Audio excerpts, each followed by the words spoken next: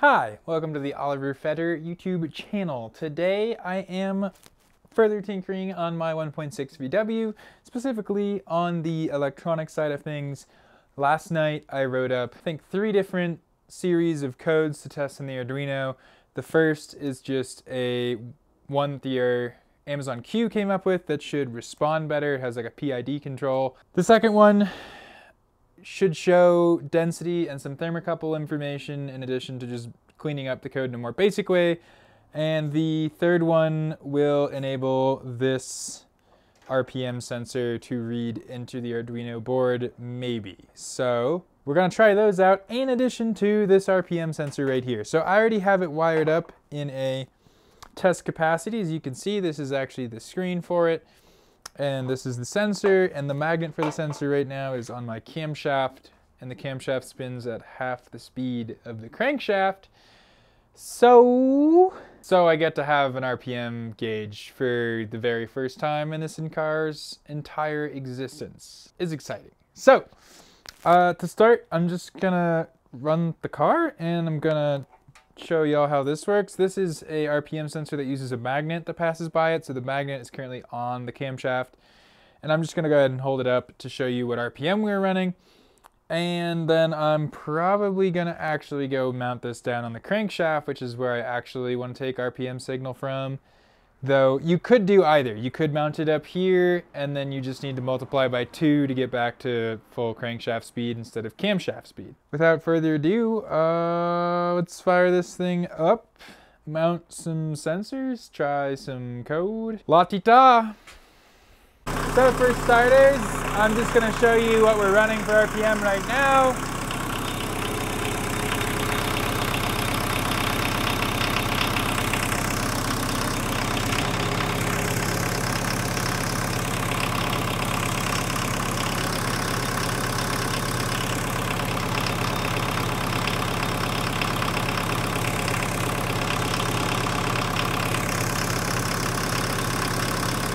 So yeah, again, half the speed.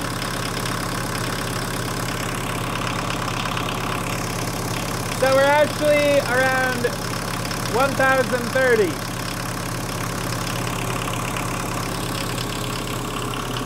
So as you can see, this sensor actually needs to get pretty close, like 2 to 3 millimeters away from the magnet that's spinning around. And, you know, that takes a little bit of trial and error. So this bracket, I think I might just tack weld it on, screw it on, something it on to the kind of bottom of the fender there, and then get it like right next to the crankshaft. My only worry with the crankshaft is this is just a magnet. This is what it's picking up that goes by the front of it. And right now the crankshaft doesn't have a lip on it. So I'm worried at a certain speed the magnet will go flying. So I need to just make sure I glue it on there. Okay. We got a welder and shit. I'm just gonna go ahead and tack it on here, and I'll show you what I got afterwards. This is yet another one of those things where just having a welder for it makes it a million billion times easier to mount, because I can do it kind of janky.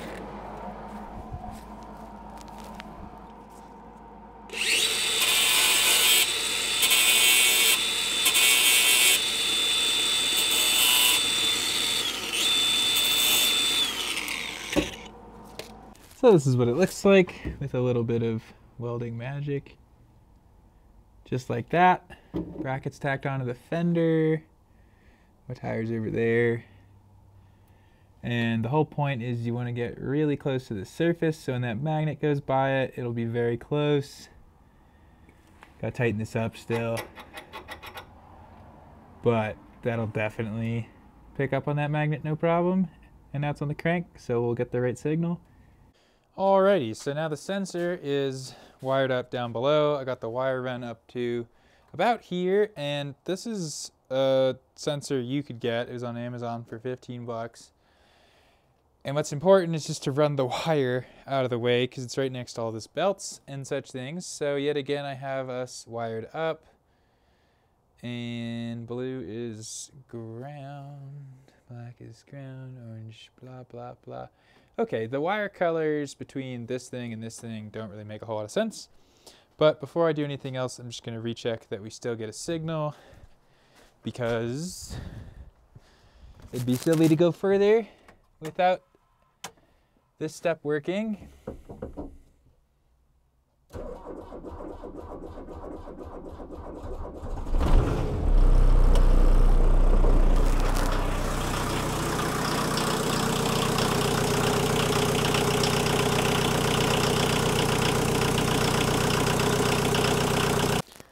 Okay, I just double checked all the wires and the sensor has a light on it, so we'll just try starting again.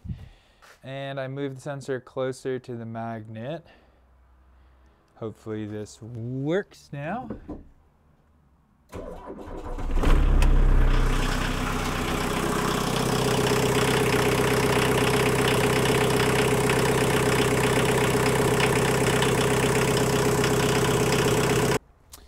Okay, well, this is about how I remember the last time I tried to do this going.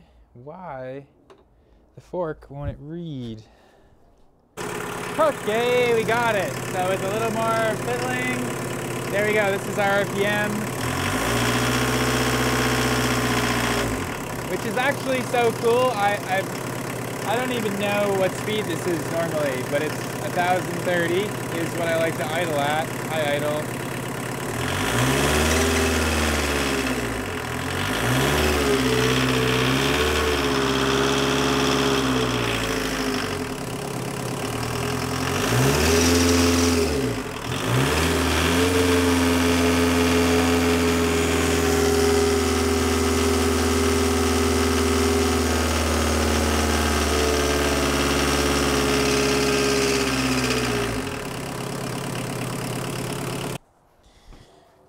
So sensor works. Right now I'm just extending the leads on it a bit. I highly recommend you use these things.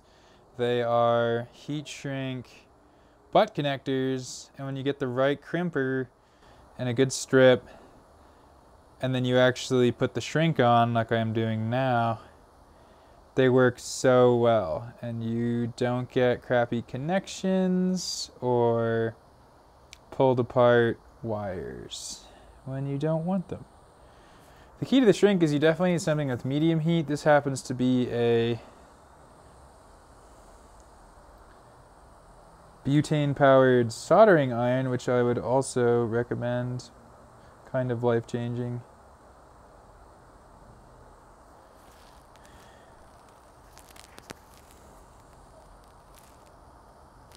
So once I get this all wired up and shrunk and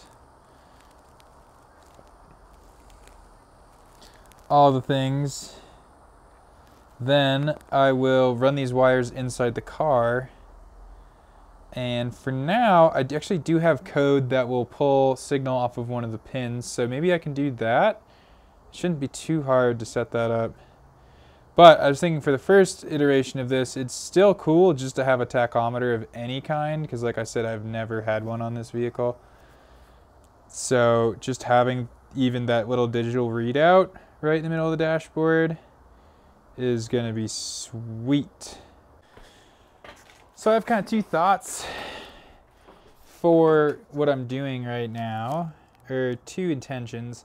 First, obviously, is just to know what RPM the engine is turning, which is going to be a huge deal, even if it doesn't sound like it.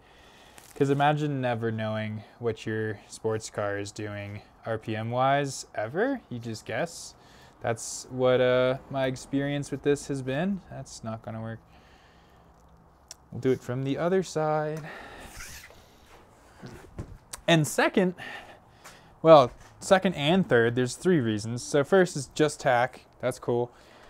Second reason is that with this size turbo, which is too big for this engine, which is kind of lamentable, honestly. There we go.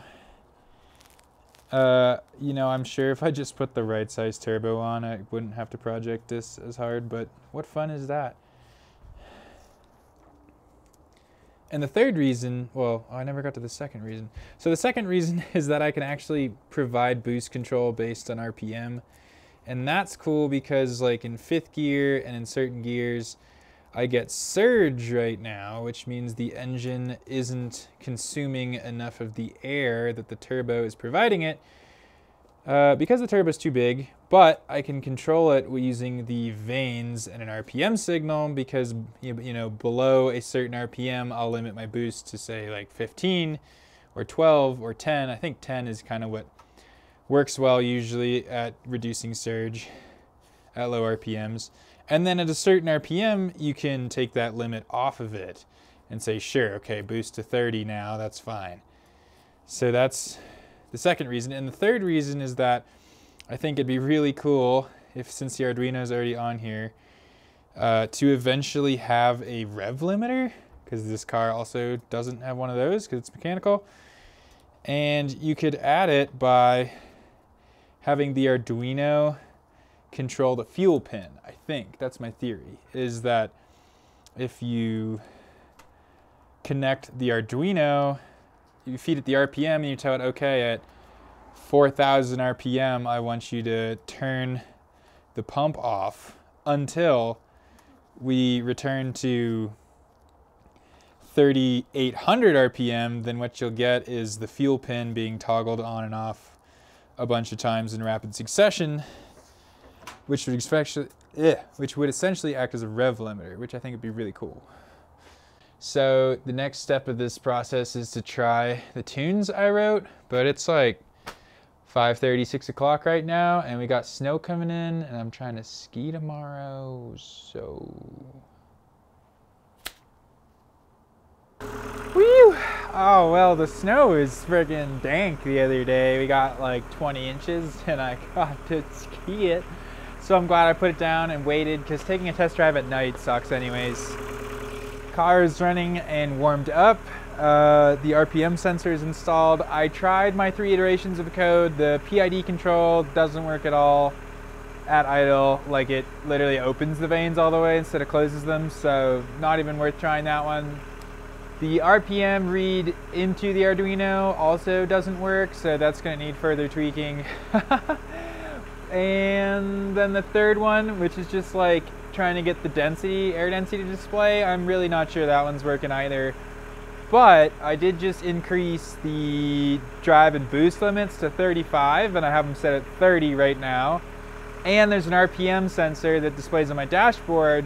So there's still lots to see. I'll be curious if the code that shows the density works the same, because it actually cleaned up how the code is coded as well. So if it works the same, then I'll go forward using this code because it's cleaner than the stuff we originally made. And then the other really interesting thing to see is actually how this car performs at different RPMs. So this is a 1984 Rabbit, so that's 40 years old, and today is the first day it's going to be driven with a tachometer ever. So it means a lot for me tuning it, because I'll finally see what we're doing at RPMs. And even before driving it, just thinking about it, I feel like the reason probably that my top end is feeling flat is the fact that like the top end of my driving range is probably like practically valve float, and this turbo is way too big. So just putting the tachometer in may actually shape quite a few future decisions, because I'll understand what the what speed the engine's at instead of kind of guessing and feeling. Off we go. Okie dokie, so right now at idle we're running 1,170, so we're at 1,100 RPM idle right now, which is where I set it for kind of like a high winter idle kind of situation. Anyways, and we're trying different types of control. Turn the fuel pump on. Hopefully this doesn't rev hang like a mother. All right. And that's kind of an interesting part of how I set this up, actually. So it just made a buzzing sound, and that's actually the fact that the magnet touched the sensor, because you have to get it really close for it to work. And I put my sensor on the frame and not on the motor. So ideally you'd set it up so your sensor is spaced off the motor, and then it moves with the motor, because the motor twists when you accelerate and it kind of slides around a teeny bit side to side when you corner. So for now I may have to work out some kinks there. And then eventually, like maybe on the TDI, I'll mount the sensor so that it's actually like attached to the block itself. Or maybe I should just figure out how to use the crank position sensor to take an RPM signal, one or the other. Fucking better be recording.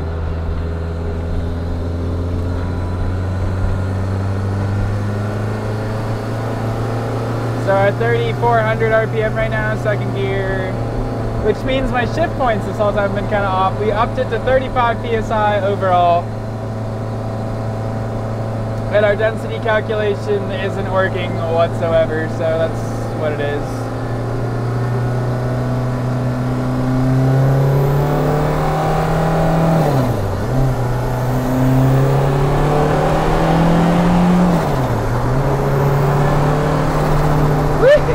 Oh, it's fast. It's super fast with 35.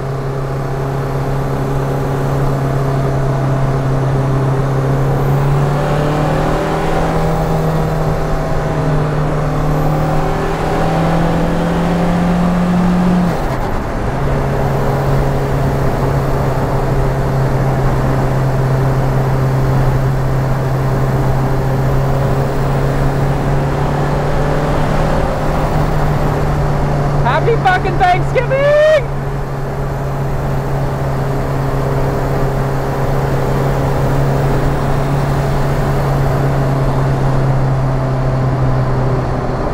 Kinda wanna get one more good pull in here.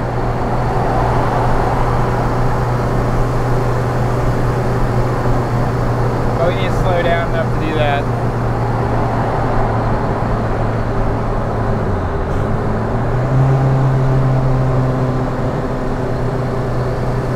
.35 PSI, fourth gear, we're at 3,700 RPM, and fucking see ya!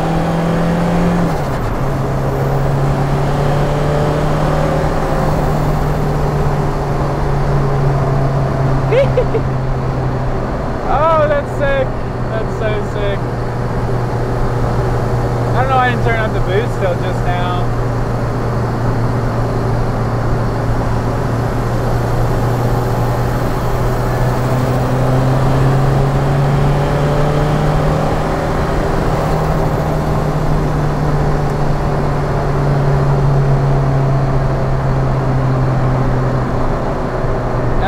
Temps are fine. Our EGTs are, I wasn't paying attention. They're honestly fine.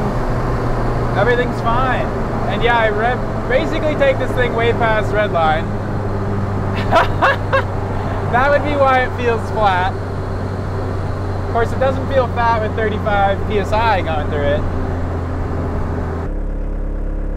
Oh yeah, and we recorded it. That's amazing.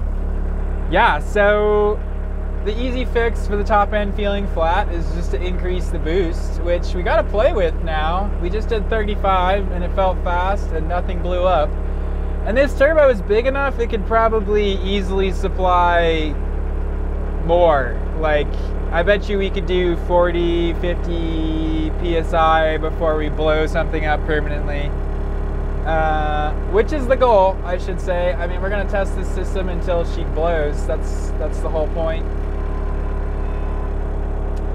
And trying to think what else here. I don't know. That was a great test drive. The code's still working. The density doesn't work at all, nor does the temperature. So I'm gonna have to massage that a little more. Figure out why we're not getting a thermocouple reading whatsoever.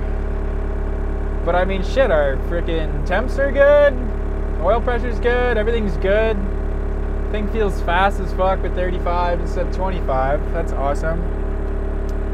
And yeah, so my usual driving RPMs on this are definitely high for this engine. So I have it idle at 1,000, which is high. I usually cruise at like 2,500 to 3,000. And then when I'm actually doing a pull, I think one of my pulls was, I've gone higher too, actually.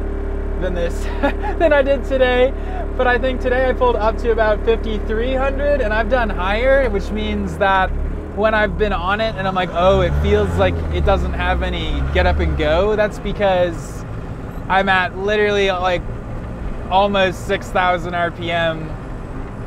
So there you go. It's possible. You can do it. You just don't make a whole lot of power up there because it's fucking a mechanical injection pump. It only can do so much compensating. So that would explain that. So if you want to make big power up top, you just have to increase your boost to keep it feeling sporty. Let's get one more in here.